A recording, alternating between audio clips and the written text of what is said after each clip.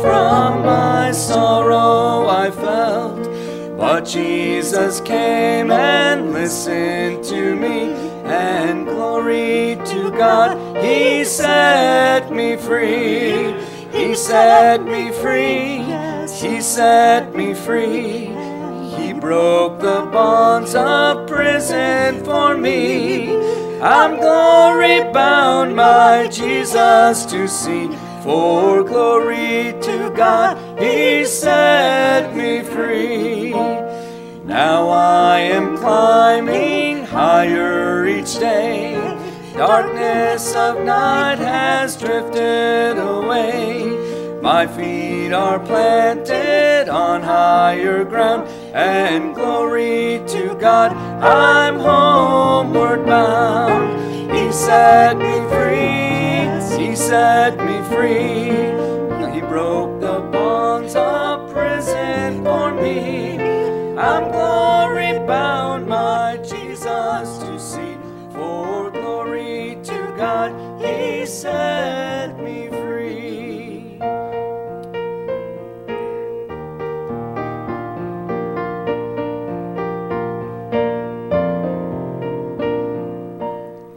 Goodbye to sin and things that confound. Not of this world shall turn me around. Daily I'm working, I'm praying too, and glory to God, I'm going through. He set me free. He set me free. He broke the bonds of prison for me. I'm glory bound, my Jesus to see. For glory to God, He set me free. He set me free. He set me free. He broke the bonds of prison for me. I'm glory bound, my Jesus to see. For glory to God, He set me free.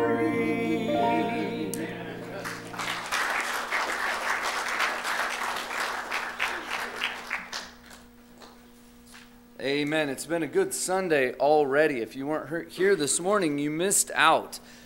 Great message. And, I can't tell you how many times that I've sat down in my own life and gone, well, the only thing left we can do is pray. And, you catch yourself going, wait a minute. That's the best thing that you can do. And I hope that every one of us is aware. I got a testimony years ago. Me and Brother Hardy were talking about, he was talking about one time somebody on the road made him irritated, and he was wearing his Jesus shirt. And he said, he goes, I'm sitting there with a scowl on my face, and here I am with Jesus I'm wearing a Jesus shirt, and I was thinking about a time years ago, me and another former member, Bob Schuning, in our church. He was following me. Our church bus broke down. Longview Bible Baptist Church pasted all over the side. And we finally get off. It broke down in Vancouver. We drive it up, and I'm getting off the off-ramp here in Longview. And this homeless guy comes up, and he asks for money. Well, I do what most of us do. I don't make eye contact with him. And I'm like, he's got nicer shoes than me. Go get a job. You can say, you want fries with that? And so I'm sitting there. I don't make contact with him, and he comes up and he puts his middle finger right up against our church van door, just like right up, and I'm just enraged like that. And I roll down the window, and I'm yelling at this homeless guy. And meanwhile, there's a stack of cars behind me, and the church van guy's yelling at the homeless guy, go get a job. And, and I'm like ready to get out. And Bob is like, Pastor, no. And I thought, you know what? There are a lot of things in this life that get us riled, get us upset. But we're saved. We're on our way to heaven. And I wonder if when we think about that, how many times we think about the testimony of Jesus Christ. It was a great message this morning. Brother Hardy, it is our privilege and pleasure to have you here with us. Thank you for coming. Would you come and preach to us, brother? Yes, sir. Amen. Thank you. Yeah, thank you. Thank you, Pastor House. Privileged to serve and minister the word to you all this morning. More of you showed up. I like it. We're building. The next show will be even more full. I'm ready to go. I want to say thank you for a lot of things. Thank you again, Pastor House, for the chance. Thank you for putting us up at a hotel. Thank you, dear church, for hosting us. Maybe you didn't even know it, but you have been. You treated us real nice. So thank you. Thank you. I want to do a good job for you this morning. Let's see. What do I want to do first? I was on my way to hell for real. And then Jesus saved me. Amen. He saved me. I didn't do anything. I didn't buy like some fancy escape route. I didn't do a bunch of good works. There were no religious ceremonies that could rescue me. I had to be saved, and Jesus did it. And I want you to know that just like I was on my way to hell, every single man and woman born into this world is on their way to hell. We're born in sin. And then we grow up and we start doing our own kinds of sin, and we find our favorite sins. And so we're not only born with sin, but then it's in our DNA. It comes out. If you don't believe me, I dare you to go work in the toddler room right now.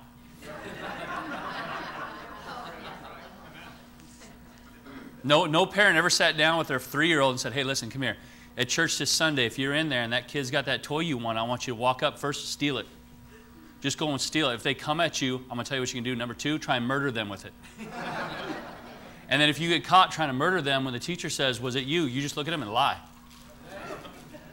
You might get away with it, kid. No parent has ever done that. That's happening right now in some room in God's house. Attempted murder, stealing, and lying. It's because it's in our blood. We get older, we just hide it better. And if we die in that condition, we go to hell. And Jesus Christ came to save sinners. He died for our sins on the cross. He shed his blood. He was buried. And on the 3rd day, he rose again. He is alive and seated at the right hand of God right now. And today is the day of salvation. If you're here today and you don't know what's going to happen to you when you die, congratulations, you've come to the right place. Because all these people are wonderful and brilliant? No, because they've got this. And many in here know how to use it and show you what God has said about your soul and about his salvation. And so, honestly, if you're here today and you want to know, ask people around you. They'll direct you to someone, or they can help you directly and say, look, this is what God's word says. And you can know today that you and God are square. That when this life is over, you will be with him, that your sins have been forgiven through the blood of Jesus Christ. So today's the day. It's happening all over the world today. Souls are being saved today. Even right now, potentially, there is some soul that's being translated from darkness to light by the gospel of Jesus Christ. And I know souls are being saved today because the gospel is being preached today all over the world. And the gospel is God's power unto salvation all around the world today. So listen, do not think you're the only one that's got this problem. If you're here today and you need to be saved, today's the day. That's it. You're at the right place. I was a little bit overwhelmed as we sang this morning because I started thinking about my church family down in Salem. And we start service at 11 o'clock, just like we did, right? We started at 11. We sing songs, just like we sang songs together here. We sing the same songs. I can sing all those songs without looking at most of the words. There's one verse I didn't know. I was like, what verse is that? We don't have that verse. I want that verse. And I was like, wait, they're making stuff up here. But it was doctrinal. I liked it. No. It was like the 3rd verse. That's the one we don't sing in churches, right? Somebody's got me. He's like, amen. Yeah, what happened to the 3rd verse? It's just too long, man. But I was a little bit overwhelmed as we sang As the Deer Panteth for the Water, because I thought about my family back in Salem singing at the same time we're singing. And I thought about Jesus up in heaven. And he's like, yep, there's some of my redeemed right there. Look at they're singing for me. And then we go up 90 miles. He's like, yep, there's some of my redeemed singing for me. I believe the Lord Jesus is praised 24 hours a day, 7 days a week on planet Earth. I think he does it on purpose. I think that might be one of the reasons that you have a 1 o'clock service. Like, I'm serious. I'm serious. One of the angels said, Pacific Standard Time, we need a 1 o'clock. And the Holy Spirit touched Pastor House. He said, 1 o'clock. He said, all right. I think around this globe, Jesus Christ is praised by a local congregation 24 hours a day, 7 days a week. It matters that you sing. It's important. And I just thought, all over the world, like it's West Coast, so it's our turn, right? The East Coast has been doing it. It started, the sun came up, and good Bible-believing, gospel-preaching, Jesus-loving churches assembled together, and they gave God praise and glory that He is worthy of, and it moved across the continental United States, and now it's West Coast. It's our turn. We got to sleep in, so we're doing it better than the rest of them. Right? They're all thinking about evening service already. Like, we're just getting started. But it's our turn. And up and down the West Coast right now, other born-again believers are giving God praise and glory and preaching His book. Just remember that when I know how church goes, especially if you got little ones. You barely got here. Somebody smells a little bit like puke, you know? It's just, I know how it goes. You get the first one ready, strap them in the car, just be like, okay, we'll be back eventually. You get the next one ready, you put them in the car, we'll be back. Maybe the drive here was interesting. You need to have the altar call before we preach. I don't know. But we get little in our vision sometime, and I'd like you to just get big and just remember that there's a world full of believers praising God today. And that sounds so Joel Osteen, I'm sorry. It just does, right? It's like, friends.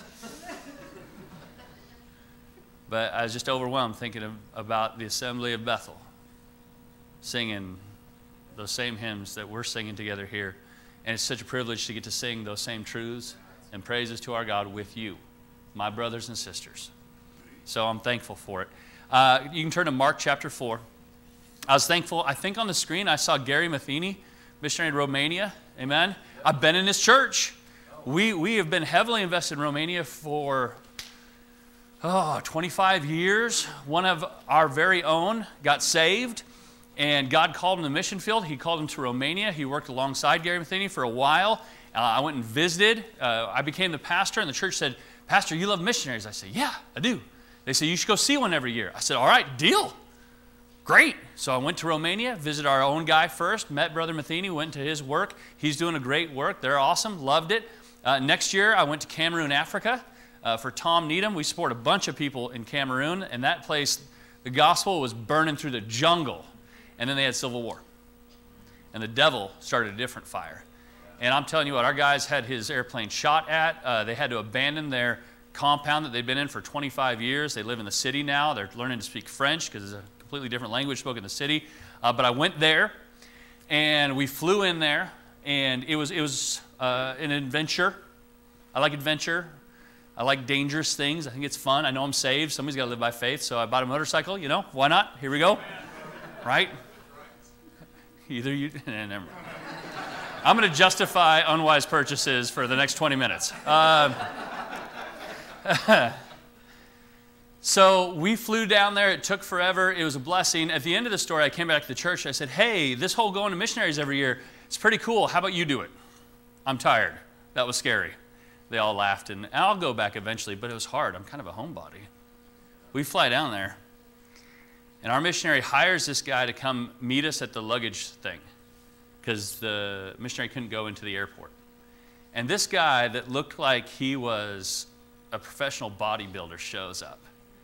And he's, Pasta. And I was like, yes, hi. Are you Ernest or Graceful or whatever his name was? And he said, yeah. And I said, this is the best thing ever. I'm surrounded by all these people I don't know, speaking a language I do not know, in a place I do not know, out of the country, clear into Africa. I love that this giant human is my friend.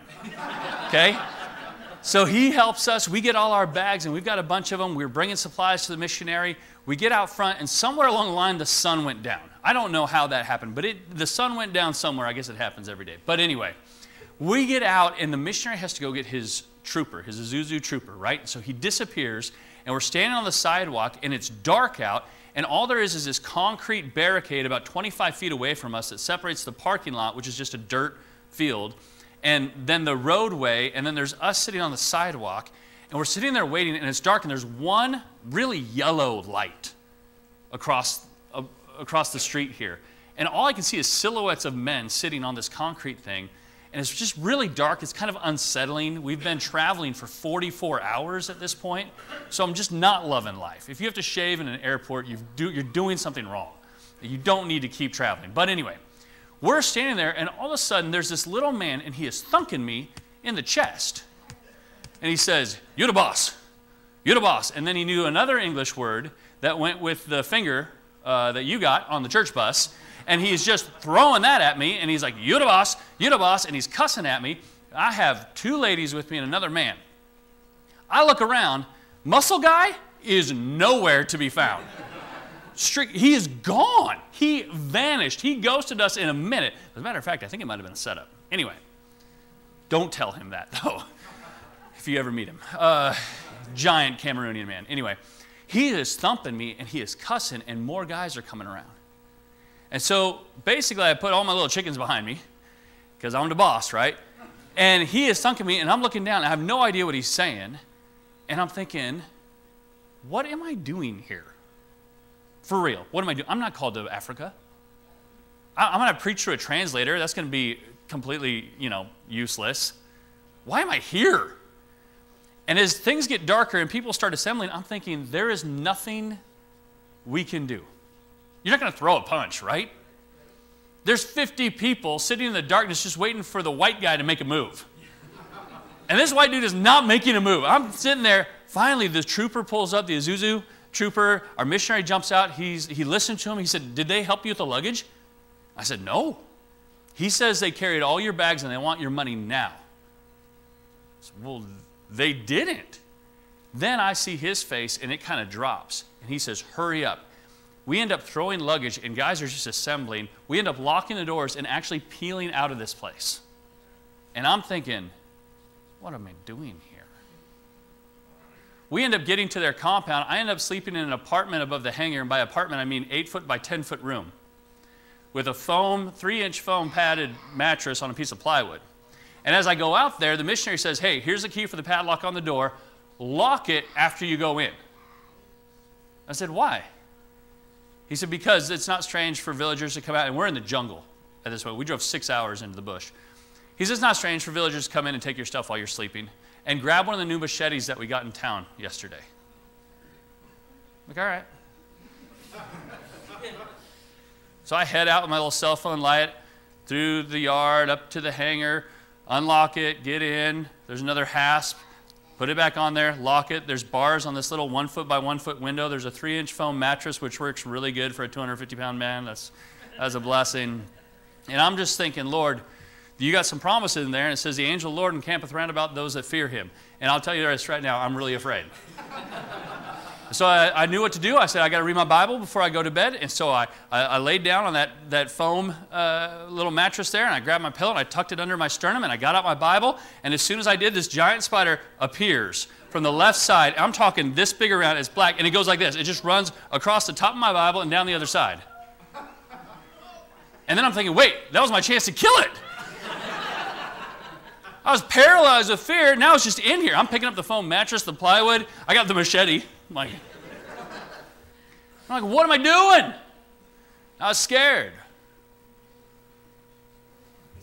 You would have been too. Somebody's in here, no, I raised tarantulas. Whatever.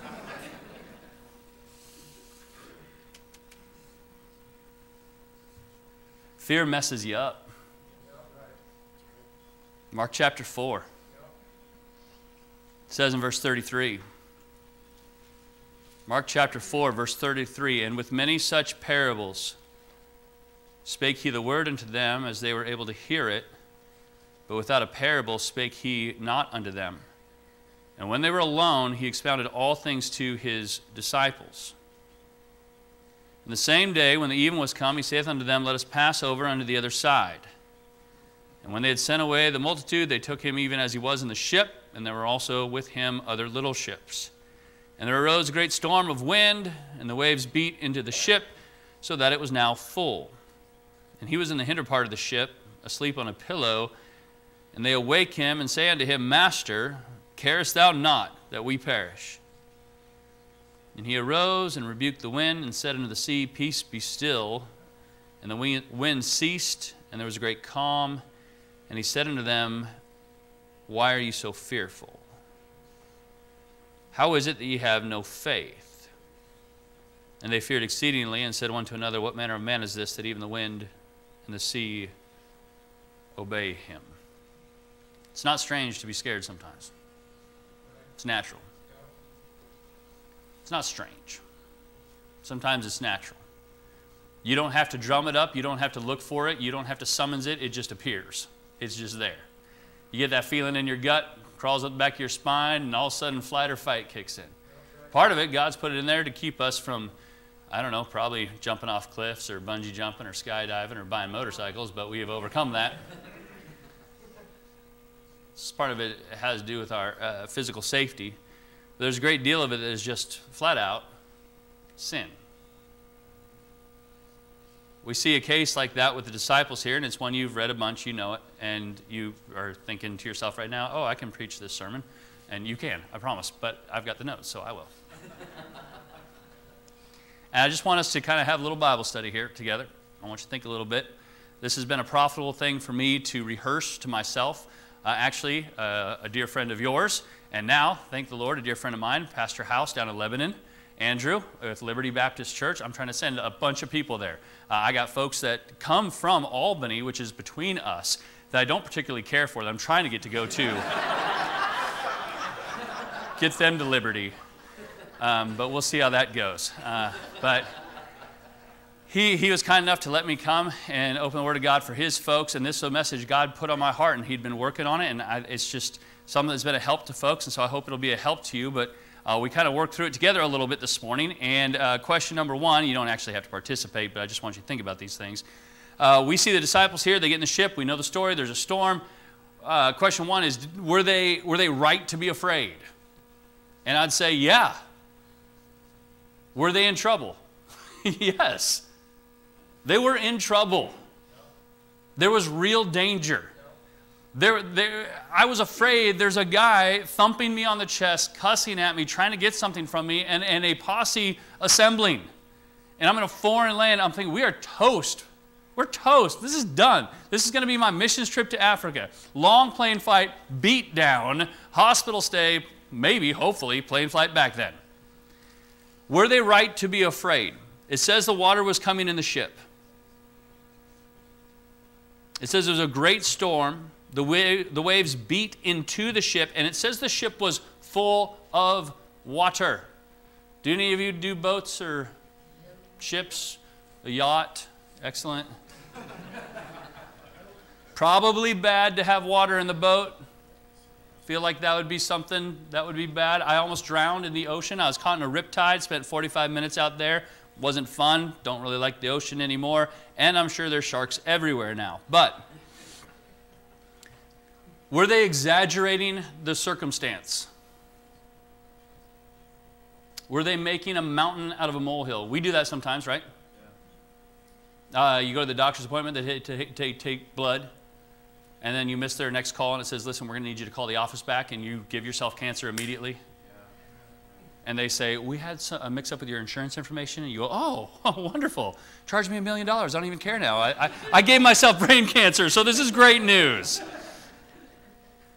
You are exaggerating things. Are the disciples exaggerating right now? They're not exaggerating things right now. As a matter of fact, these are the professionals. These are fishermen. You know this. They've spent time on the sea. The professionals are saying, this is scary. It's one thing when the novice gets scared of something. Somebody that doesn't do something very often, or they're new to something, and it scares them. If you're going to discern whether or not you should be afraid, you don't follow them. Our missionary to Africa, Tom Needham, when Ebola was going through Africa, he was back in the stateside. I had him into our church. I said, whoa, Ebola? Everybody's dying? We've been praying for you guys. What are you going to do? We've been watching the news, and they're showing us all this stuff. And he goes, oh, well, yeah. I was like, well, yeah, what? Well, I mean, it comes through every 10, 12 years, and it goes away. Like, wow. Okay. Has anybody called the news and told them that? Like, I feel like the people at Fox and CNN, they'd really benefit by this information. And that was the first day that I thought, they might not be telling me the truth on the news. I was like, wait a minute. He's a pro. He lives in Africa. He's been there some 30 years. He says, yeah, it happens. And all of a sudden, my fear level, my anxiety for my brethren in Africa went down. I was like, oh, okay, the guy lives there. And he says it's going to be all right. This isn't the case here. These are professional men that have spent time on the sea, and their boat is full of water, and they are afraid. Okay? Which means any novice should be very afraid. Can you imagine Matthew the tax collector? I did not sign up for this! Right? You got some office workers that are thinking, what in the world? Where's that patch that makes me stop puking, you know? It's like, what is going on? The fact of the matter is there are scary things in this world. There really are. I know you guys have heard of the vid, and I would like to say this. I call COVID the vid, so it's like a superhero drug. I don't know. I want to say thank you for the way you have navigated Pastor House and Dear Longview Bible Baptist Church, the way you've navigated this season that has been scary and strange. You've held the fort. Here you are. Other churches have not done the same, and their doors are closed, and their buildings are for sale. My brother lost his church when COVID hit. The pastor flipped out, went into hiding. The custodial team didn't even know where he was. Their church closed. It's gone. He's going to a Presbyterian church now. I'm like, wait, what? He's like, they're the only people. He lives in California, so. All right. We all know what's going on there. So I'm going to say thanks. Thank you for holding the fort, staying true to Jesus Christ. We're all learning, right? We're trying to see what we were made of, what COVID was made of, what the world was made of, what the health authority was made of. There's some scary stuff, but you did a good job, and you're here, and you look strong, and I praise God for that. So amen, and bless you. In the name of Jesus Christ, bless you. Thank you for that. There's scary things in this world, and they're real. You're not exaggerating. Cancer is scary. I think I'm not afraid of dying, but I'd kind of like it to be quick. Right? So I bought a motorcycle, I guess. There we go. The donor bike. I'd kind of like it to be quick. I'm scared for other people's reactions to me dying. You know, when you're younger and you got grown kids or even younger kids, you worry not so much about yourself, but you worry about your wife and your children. Those things, those scare you. What will happen? There are things that are scary in this world. You are on a fixed income. You finally retired. Congratulations. You worked your whole life. You gave the government a bunch of money while you did it. Now they're finally giving some of it back at a very fixed rate. And that's okay. You managed it. You figured it out. But then all of a sudden, the gas pump price went up. And the rent at your facility went up. And it costs $1 million just to go to McDonald's now. And so though you had this retirement, you had a plan and schedule, things are changing. That's scary. What am I going to do? I can't go get a job. There are things in this world that are naturally scary. These disciples were right to be scared, but they were rebuked. They're not exaggerating things. They really are in trouble. They're afraid, and all of us in the room are thinking, yeah, you should be. You'd kind of be stupid if you weren't afraid, right? You'd say, I don't think you're rightly appraising the situation. We're in a boat that's full of water. It's the middle of the night. We're all going to die and drown. And yet they were rebuked. Jesus rebuked them for their fear. Why? Well, he said, our clue is, he says, how is it that ye have no faith? Well, all right. What were they supposed to have faith in? What were they supposed to have faith in? Well, you say, well, Jesus was there. Great. He's asleep. You ever felt like Jesus is there, but he just ain't paying attention to you? You know he's present, right? You've done your theology. He is omnipresent. You're like, yep, everywhere, all the time, at once. He sees everything. He knows everything. You know that. But it's not your day, right? It's just he's kind of like, you're on your own on that one, buddy. What are they supposed to have faith in? Well, they're supposed to have faith in the presence of the Lord. Right, he's asleep. Okay, well, you know what? He knows. Jesus knows. Right, he doesn't care. You can go through some hard stuff in your life, and you know your theology. You know your Bible. You know God is present, and you know he knows. It is not strange for you to have this whisper, though, that comes up and says, yeah, but he doesn't care. Even as a born-again, Jesus-loving, Bible-reading, church-attending Christian, there is that little shadow that creeps up your spine and says, he doesn't care, though. And the reason we can justify that because we say, if he cared, he would fill in the blank, right? And so we say, I know he's there, I know he knows, but here's the fact of the matter, he doesn't care. You wouldn't say it in church. You might not say it to your spouse. But there's that little place of terror when you're all by yourself and you're putting head to pillow that you're thinking, I don't know if he's willing. You know he's able, but you don't know if he's willing. And you'll say, why? Well, because I haven't been living the way I should. So it would make sense if he let me drown here. And we start getting more afraid, and we start getting more afraid. What were they supposed to have faith in, Jesus? You were there, but you were asleep. I don't know how that looks. Well, I mean, we're just going to be rowing. The waves are smashing, and the boat's filling up, and you're looking back, and he is asleep. And I don't know if a part of his garment has come off the bench that he's laying on, and the water, it's in the water, you know? And as the boat rocks, that part of his garment just rocks with it. You can see the white in the water in the dark, and he's just asleep, and the water splashes up, and his legs get a little bit wet, and his arm is hanging in the water, and you're thinking, this can't be real life. We're all going to die here. And then somebody finally says, go wake him up, and then somebody else says, no, you go wake him up. And they come and they say, don't you care that we perish? And we've given the disciples a hard time about that. I have. I'm very spiritual. I'm very mature. I would have never done that. But they are in trouble. They're not exaggerating. Jesus is asleep. And when he wakes up, he says, you guys are wrong to be afraid. Why don't you have any faith? And I'm going to say, what are they supposed to have faith in? You know what they were supposed to have faith in? It's verse 35. It's the very end, where it says, let us pass over unto the other side. What were they supposed to have faith in? His word. Amen. Look at this. Thus saith the Lord, let us pass over unto the other side.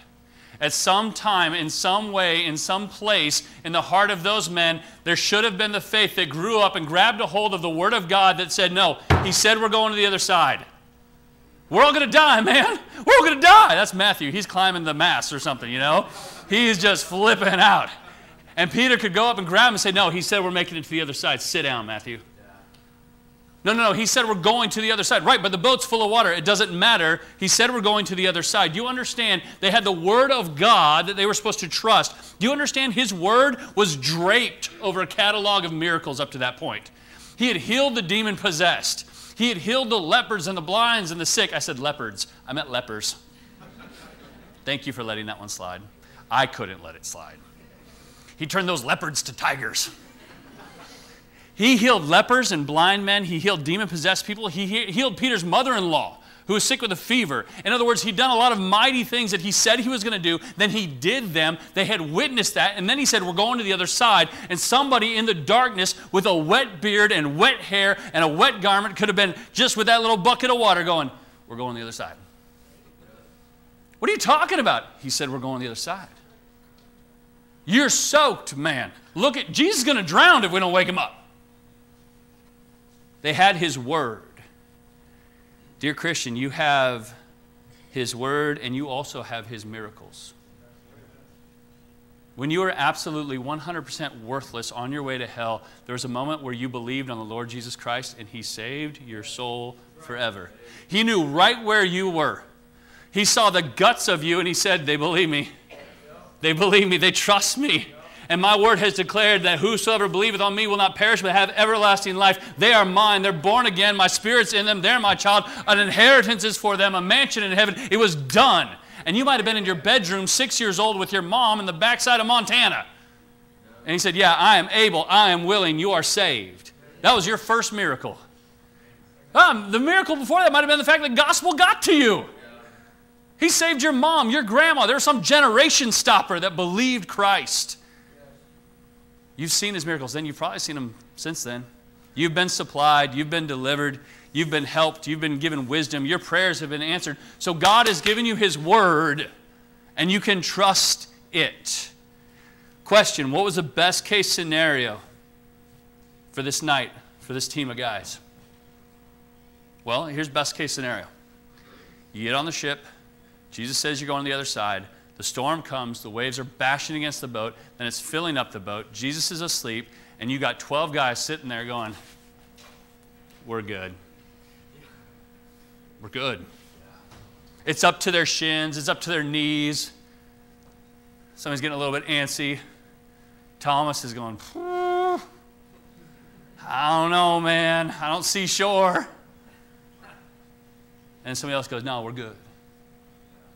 It's up to their sternum, right? I mean, we're talking about a boat full of happy idiots right now, right? They're just, if the Coast Guard comes by, you guys, we're here to help you. Why? We're fine. The boat's getting lower in the sea. And stuff's floating out. Some ropes, just off it goes. There goes lunch. You're like, yeah, no, we're good. We're good. Move along, Coast Guard. Appreciate you. That's best case scenario. Best case scenario is the water keeps filling the boat until Jesus sits up and smiles. Like, all right, that's best. And we're all looking at it saying, that's ridiculous, right?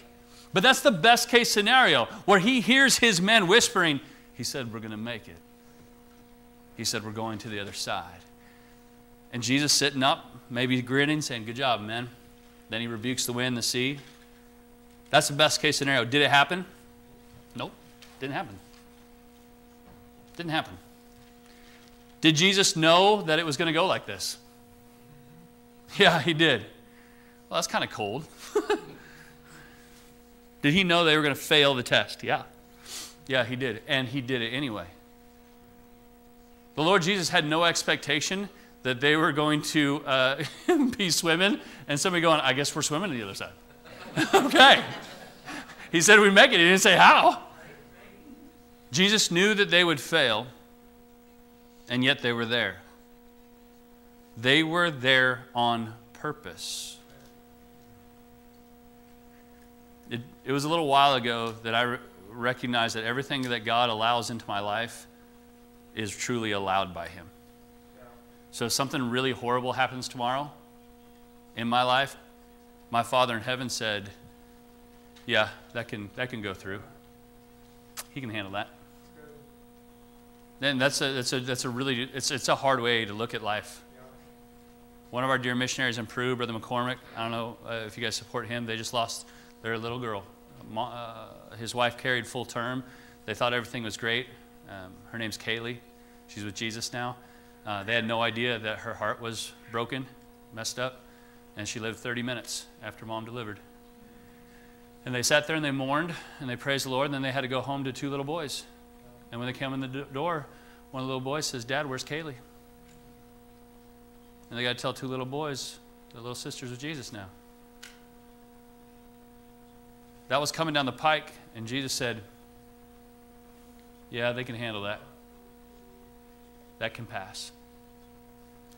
These disciples were there on purpose. The Lord Jesus said they can handle this. Yeah, but they're not going to do it right. They're going to fail. And the Lord said, yeah, I know. Send them in. Why were they there? Well, we say it was to prove their faith. Yeah, prove their faith to Jesus. He already knew their faith. He knew they were going to blow it. He knew they couldn't handle it. He knew they'd get scared, and they'd wake him up, and they'd ask him the most awful question anybody has ever asked the Lord. You don't care that we die? I mean, he left his throne in heaven, right? Took on flesh, was born of a virgin. Became the second and last Adam so that we wouldn't die. They say, you don't care that we perish? It's not an accident they use that word. Jesus knew all that was going to happen, but they were there. Was it to prove their faith? Not to God. It was to prove their faith to them. If they thought they could handle something like that 10 minutes ago, now they knew they couldn't. They knew their faith was little when that got done. You said, hey, if you go on that ship and it starts filling up with the water and the only thing you got to go on is the word that Jesus said that you will make it to the other side, you think when that thing gets full to the brim, you're going to be all right? Oh, yeah, I'll be fine. I can handle that. Yeah, no problem. Okay, well, now if you thought that, now you know you were wrong. Do you understand that what was going on this night was much bigger than the moment?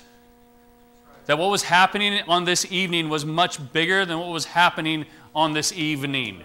A very real day was coming when every single one of those disciples, except for Judas Iscariot, was going to stand before some sort of magistrate and receive the sentence of death. That they were going to stand before the leaders of the Sanhedrin who said, do not preach his name anymore. And dear Peter would look at John and say, hey man, we're going on the other side. We're going to keep on preaching. You want to whip us, you want to beat us, that's fine, but we'll be at church tomorrow. Preach the name of Jesus Christ. That every single one of those disciples would be hanging on a cross or have a sword to their neck. They were being killed one by one, and each one of them would go to their death saying, he's alive. Amen. He is alive. The one you crucified, he's alive. We're going to cut your head off. That's okay. Can I get a nap in first, or we're going to go right now? That was Peter. He was just snoozing. He's like, oh, okay. Angel says, get up. You're not dying yet. Every single one of these men would go to their death testifying that Jesus Christ resurrected from the dead. Yeah. And on this night, they'd learned their faith was little. And God showed them how big he was, and they'd stand at that guillotine and say, we're going on the other side.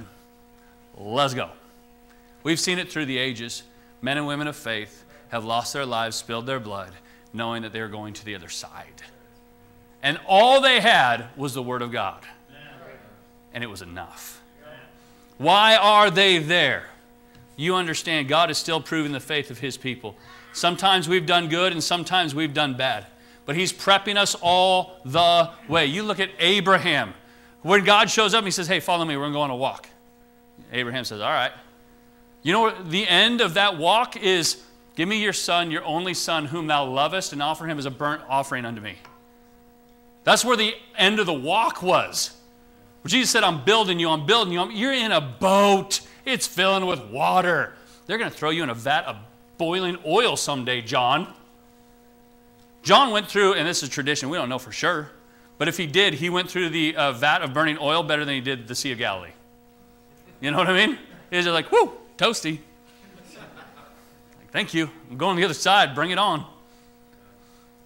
God is always prepping his people. There's a bigger day coming, and you might find yourself in a situation that's scary, and you're not exaggerating it. It's a big deal. It could bring trouble in your life. Now, it's not about traveling to the other side, and I feel like we've all, as churches, kind of learned a lot about the government and COVID and things like that, and we've kind of made our decision by now. And so a lot of our fear might creep into a relationship that you're scared to forgive or be forgiven. It might be a relationship you're scared to love because you might get betrayed again or forsaken again. It might be a witnessing opportunity that God is hammering you. Like right now, I say witnessing opportunity and their name just popped in your head. And you've been scared to say something because what are they going to think of me? You've been afraid for real. God says, listen, this is the gate. This isn't even the big deal. This isn't even the big show. There's something coming someday that you need to believe me more. You need to step up to the plate here, follow through, obey me, and you understand there's a day coming where things are going to be a lot bigger, but you're going to be fine. You're going to stand in front of the giant Goliath and say, hey, yeah, so there was a bear, there was a lion, killed them with these. You'll be just like one of them. God says, listen, I want you to go fight that bear right now, and you are terrified, and there is trouble, and it could hurt, but you will obey his word, you'll follow through, and you'll be prepared for the day that you're standing in front of that giant. We've got to wake up a little bit here. Their fear dissipates with the storm and gives way to a greater terror. You know what that is? It's Jesus. It says in verse 41, and they feared exceedingly. Wait, hold up. Weren't you just scared of something else? Yeah, we were. We were pretty afraid that we were all going to drown in this boat, but then this guy stood up, and I love it how they put it. It says he rebuked the wind and then said unto the sea, peace be still. How did he rebuke the wind?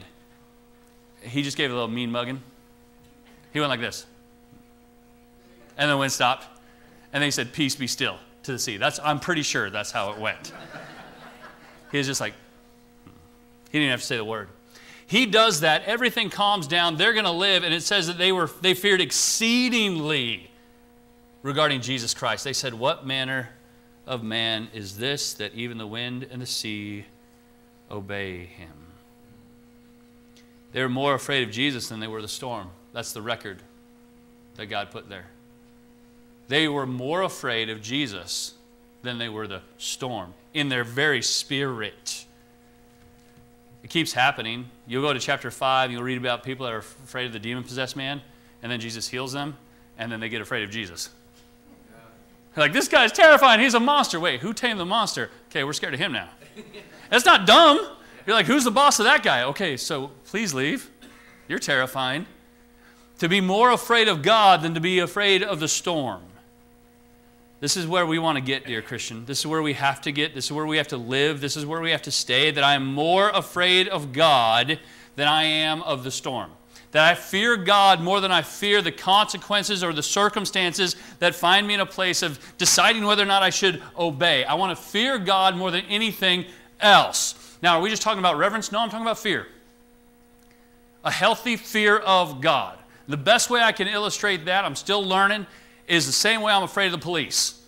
I'm not afraid of the police. I don't think they're going to bust into my house, steal my stuff, or anything like that. But I'll tell you this right now. Every time I'm driving and I see a police car, what do? I slow down.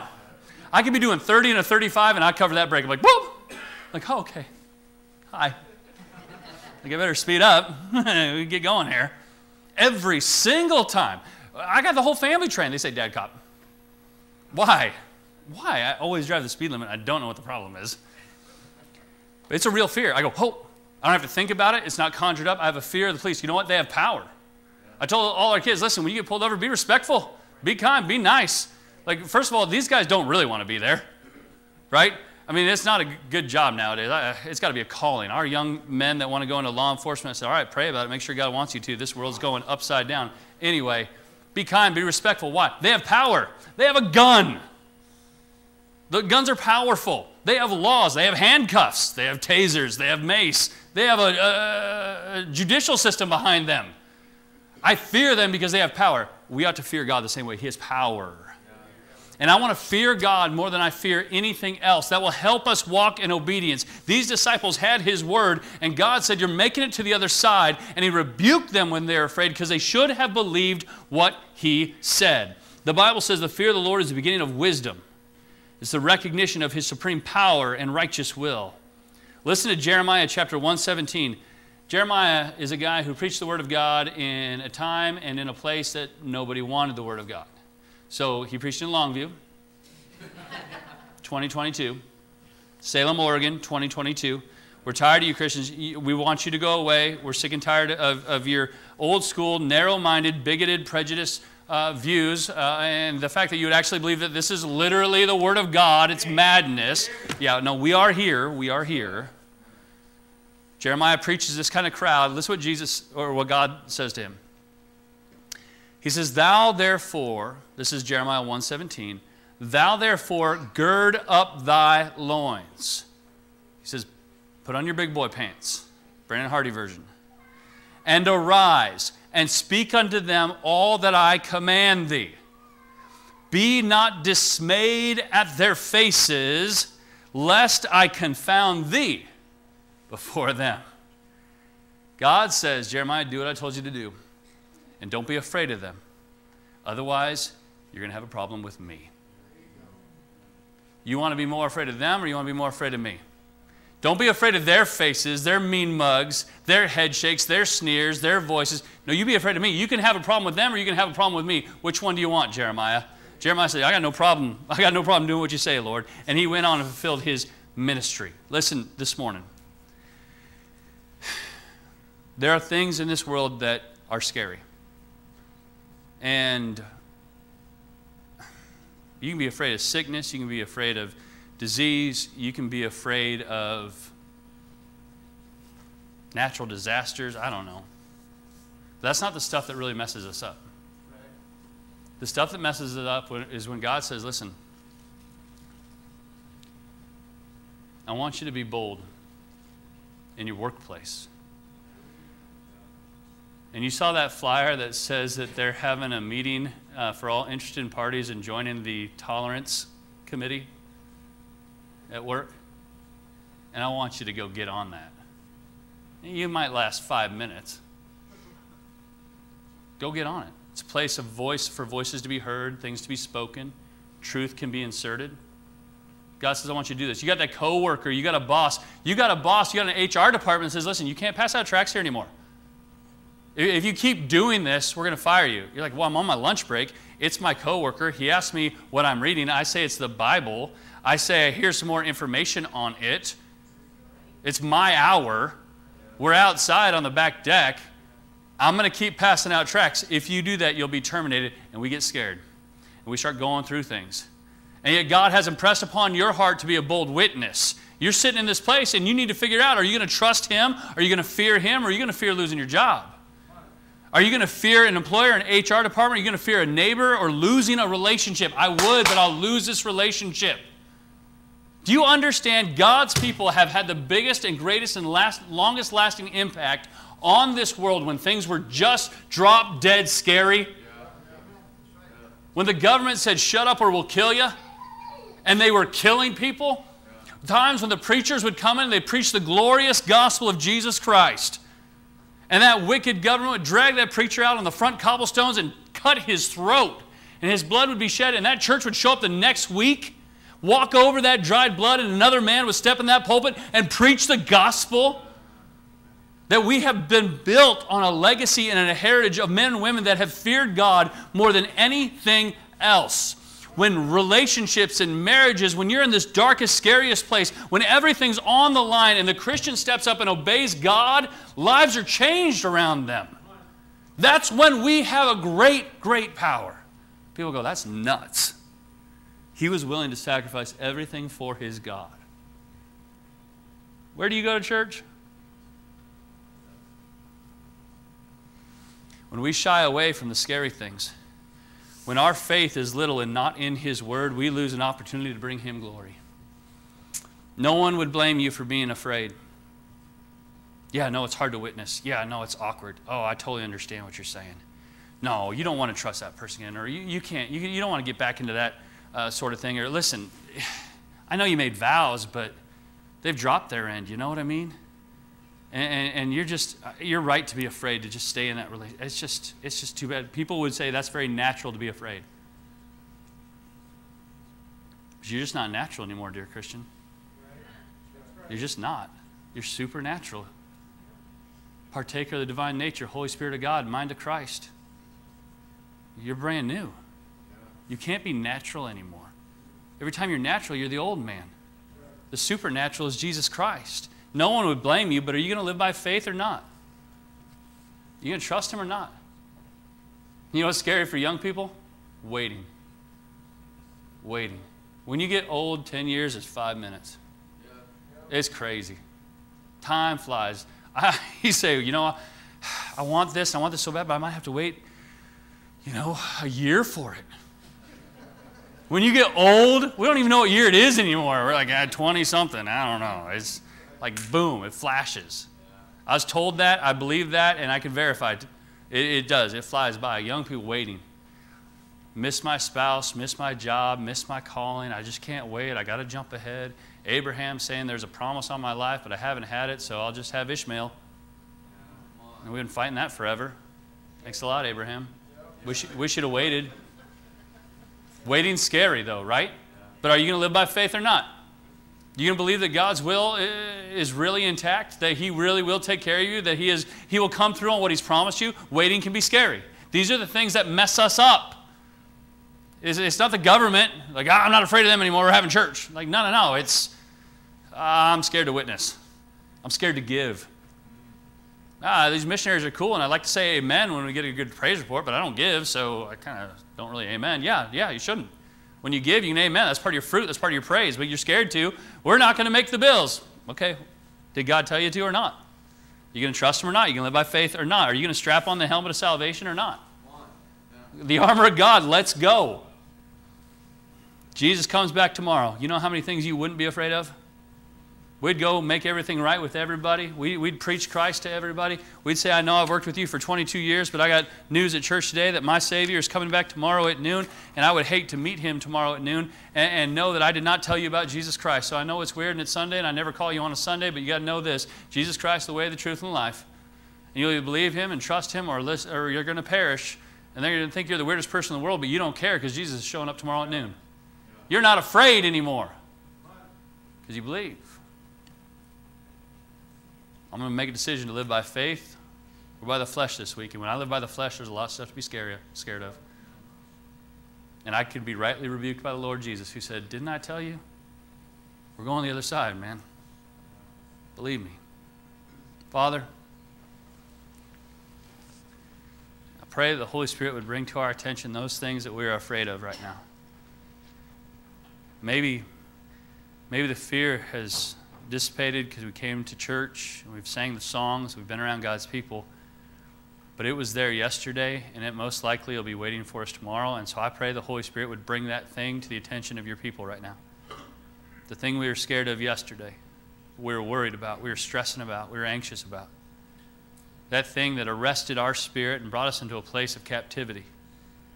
I pray that would be brought to the mind of each person here, that your Spirit would do that, and then we would address it biblically. Lord, I pray we'd repent, we'd confess it, and we would trust you and obey you, and we'd fear you more than we're afraid of that. And that your people would then walk in a freedom and a power and a boldness that brings you glory and honor and the perfect will that you have for them in their life. And I pray this in Jesus' name. Amen. Pastor House. Let's all stand together. Turn to hymn number 160. What are you afraid of? Where you invest your time, your money, that's going to tell you what you're afraid of. That's going to tell you what you fear. It's going to tell you what you really live for. Who you living for as we sing.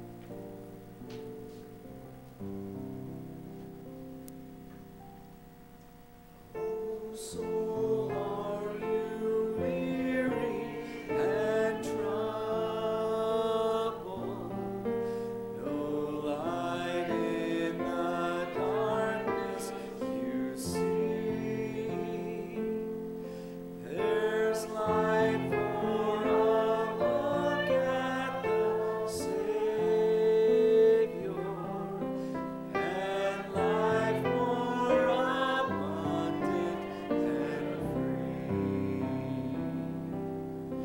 Turn your eyes upon Jesus. Look for in his wonderful face, and the things of earth will grow strangely dim in the light of his glory and grace. With every head bowed and every eye closed, this is as private, as personal as we can make it for you. Listen, this morning, Christian, I want to talk to you first. You notice that they got scared and they didn't follow the Word of God. And the very thing that God used to get rid of the circumstance was the Word of God. Maybe you're the person that's here and you're going through the trial, you're struggling through it. And, you know, we always want to take control over those things and try and work it out ourselves. And it's kind of like this morning's message, you know, oh, well, now all we have left to do is pray. And we kind of do that with God, too, with His Word. All those promises that we have. We forget that He came to give us life and to give it more abundantly. And we grab on, we're trying to manipulate all of our circumstances. And yet God has been there the whole time. His Word's still the answer, even when you and I have failed. Listen, if you're here and you've never accepted Christ as your Savior, Pastor Yant is up here in the front. We would love to show you from the Scriptures how you can know for sure that you have a home in heaven. Listen, you're in the storm of life right now. You're taking on water, but the problem is you don't have the Savior in your home, and you need Him. He'll save you. Today is the day of salvation. If you're here, you don't know for sure that you have a home in heaven. let us show you from the scriptures how you can know for sure. It's not joining a church. It's not doing some good work. It's putting your faith and trust in Jesus Christ. Let us show you from the same word of God that the disciples should have believed in the first place. Let him take you to the other side. They made it, but they were always going to make it. Amen. Amen. Brother, that was a good message. That was a great challenge. Man, what a blessing. What a blessing that was. What are you afraid of? You know, I'm ashamed of how many things I've been afraid of that have kept me from doing what I knew to do, what was right. And, man, I'm so thankful that just like the disciples, how many tests do you go through that you fail? You know, and I think that keeps us a lot, because a lot of times we fail things, we're struggling, we get backslidden, and then we're kind of like the prodigal son, where we're like, man, if I go there, maybe he'll let me be a servant. No, the thing, you're still a son of God. He's looking afar off, waiting for you to come back, and he's there. And I'm so thankful that the disciples could fail the test, and God still took them to the other side. He should have just flung them all off the boat, because that's what we would do, right? But no, he was there. He took care of them. It's never too late to come back to God when you fail over and over and over and over again. So, man, keep going, church. Let's do something great this year. What a blessing that was. Pastor Yant, would you close us in prayer? Make sure that you get around. We have Pastor Harding for the next service as well, so stick around for the afternoon service. Man, but please get around. Thank him for being here today and taking time from his church and spending time with us. Pastor Yant. I really needed that. Many of us did. Because it's always a competition between faith and fear. Always. Thank you for that message. Please help me make good the changes I've determined to make in my life. Pray for food we're about to receive. Thank you for it. And for the fellowship, please help me be glorifying to you. Bring us back here again from your word. In Jesus' name. Amen. Amen.